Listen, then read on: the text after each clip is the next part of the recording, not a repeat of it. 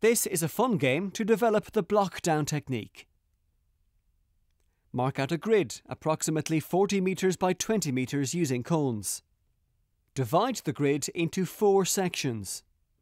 Divide the players into pairs, 1 pair per section. One of each pair is a member of the same team.